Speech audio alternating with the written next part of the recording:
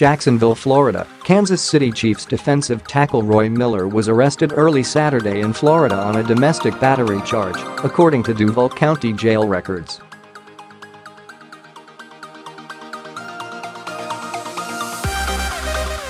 Miller was jailed shortly before 5 a.m. by the Jacksonville Sheriff's Office.The incident involved a minor injury, but no other details were available about the alleged battery.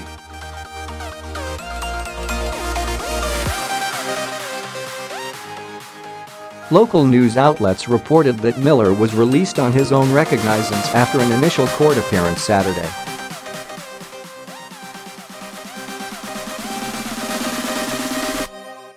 Another hearing was set for Nov.28.The Chiefs, who are off this week, said in statement to the Associated Press that they were aware of the incident and gathering facts.